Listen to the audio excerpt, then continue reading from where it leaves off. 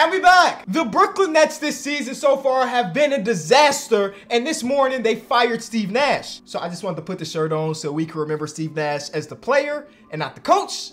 Because the player was way better than the coach of Steve Nash, for sure. And the Brooklyn Nets as a whole over the last couple seasons have not been as good as a lot of people anticipated. And since I'm kind of annoyed with their lack of success, I'm trading everybody today. I'm talking about a hard reset. 1 through 15. Yuta Watanabe, out of here. Kevin Durant, out of here. Kyrie Irving, out of here. Everybody in between is getting moved in today's video. Of course, a video like this is not about realism. It's about taking a team that hasn't been good and turning them into good so people can feel good about it. I'm gonna be honest. They ain't the only team in the league that need one of these full resets. So maybe if you guys enjoyed this video, we could do this again with another team.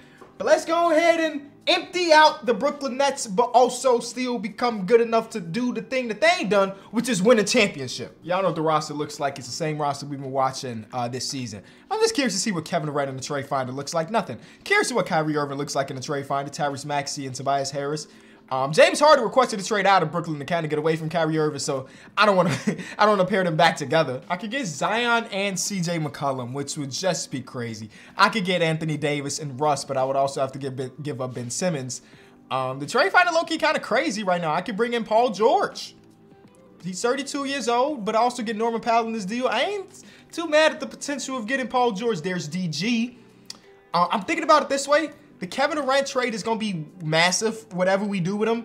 But if the trade finder saying there's nothing, then it's... Matter of fact, let's focus on KD first, and then we'll figure out the rest after that. What team should we send Kevin Durant to, and for what? I'm pretty sure I mentioned that this is not supposed to be realistic. Did I mention that? Okay, great. Oh, they don't want Kevin Durant. That's fine. That's fine. I was just curious. You know, I was going to try to take a flyer and not go try to get a super-duper star player. I was just trying to get a little combination of some good role... Okay.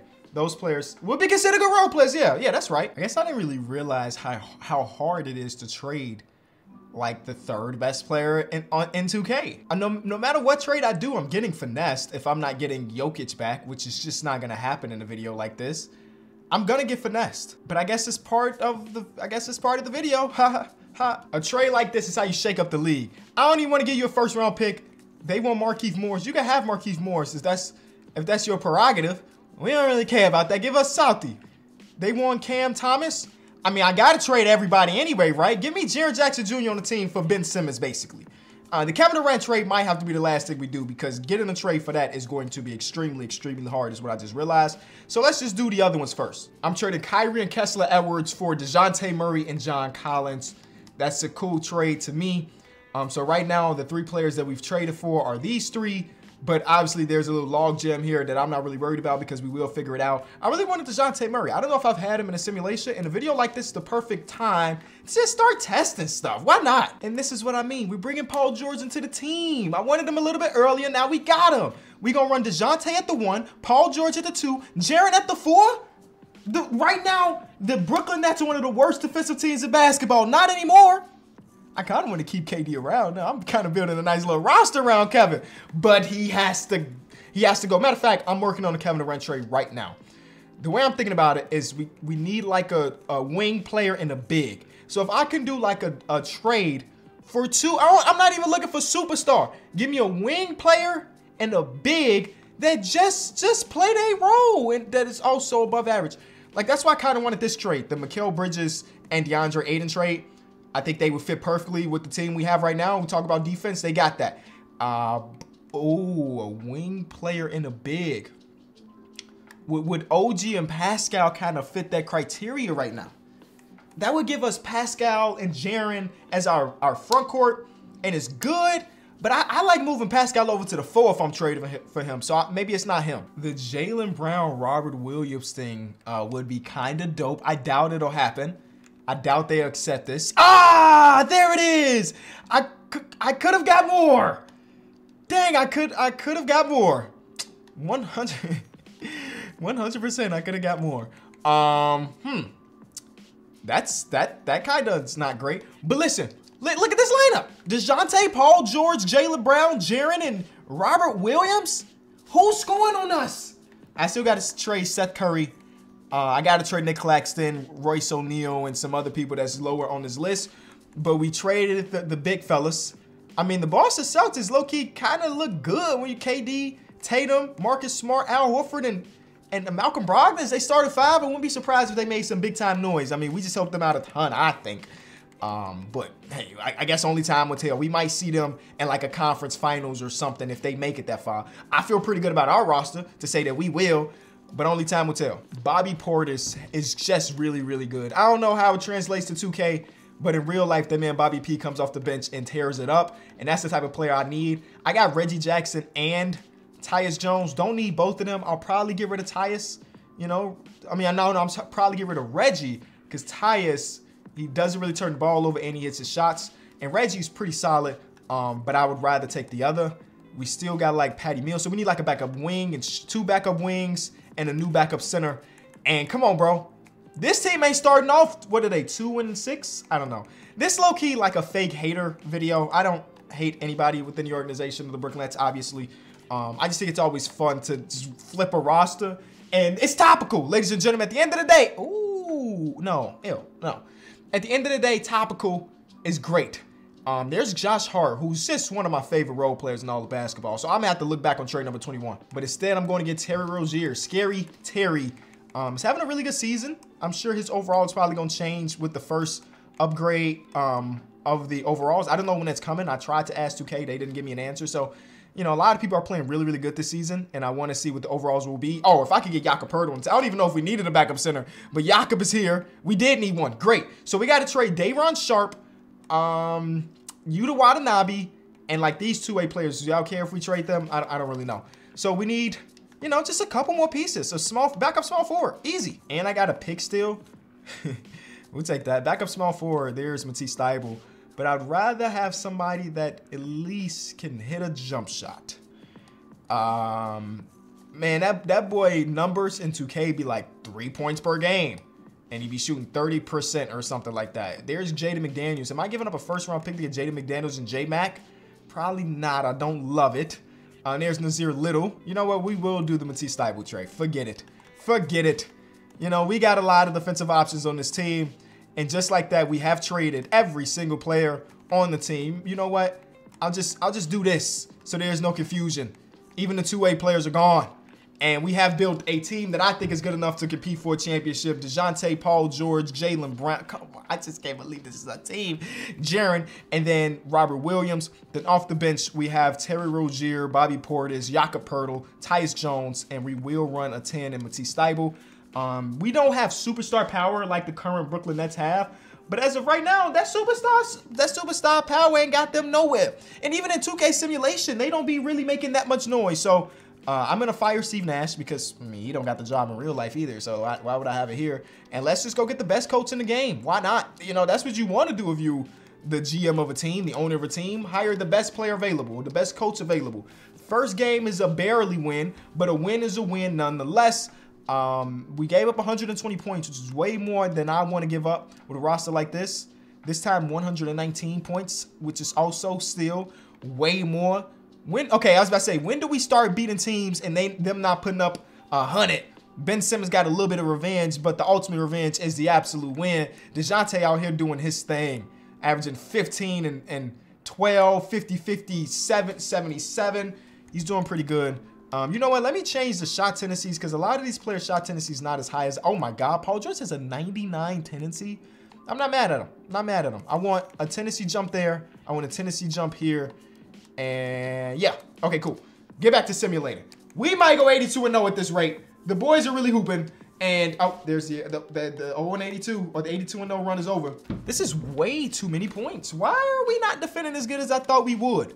What system we running, coach? Are you about to get fired too? Low-key, the defensive system is the best thing we could potentially have, but they got us at pace and space, which I thought would be higher than 3.5 star. It seemed like Robert Williams was bringing that down for some reason. I mean, I guess it's because he don't space, but like, I'm not gonna trade him. I'm not gonna trade him, I don't think. But then again, there's Bam. Y'all. I mean, a man's got to do what a man's got to do. You know, shout out to, was that Tommy Pickles? Or was that Chucky Finkster? What's his name? Some of y'all are too young to understand. But I traded my backup point guard, so I need to get a new one. I'm sorry, I didn't mean to make that trade this early into the season, especially not giving to my boy Rob. but we had to do. Kevin Porter Jr. is now their backup point guard. Cool. Imagine the team starting off this good, this hot, and then they decide, let's go trade our center. We lost 2 games in a row, and we decided to blow it up. All right, Bam comes in. He was averaging 21. Ooh. Oh, man, we're 7-7. We're 7-7. What the heck? Bam, you supposed to be the savior. You shooting 43% from 3 on how many attempts? 16 attempts through the first 14 games? Pretty good. Should we be worried? Did I do all of this?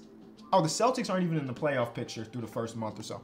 I'll be all right. I mean, we're going to go to the trade deadline. If we still look bad, we'll make more trades. But if not, we're going to the end of the season. We got Luka Doncic doing real life stuff. I mean, we made a video about how crazy Luka's stats were in 2K simulation. And in real life, this was basically what bro was averaging. Like, this is real. That's what he does. Ben Simmons won 6 Man of the Year with the Grizz. Okay.